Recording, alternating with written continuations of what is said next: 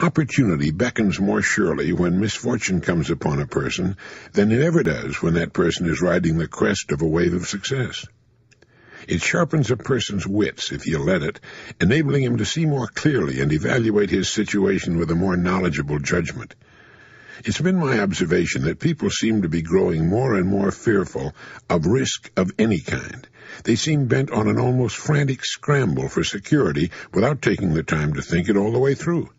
There's only one form of security we can attain during our lives, and it's inner security, the kind that comes from courage, experience, and the ability and the willingness to learn, to grow, to attempt the unknown. Security isn't what the wise person looks for. It's opportunity. And once we begin looking for that, we find it on every side.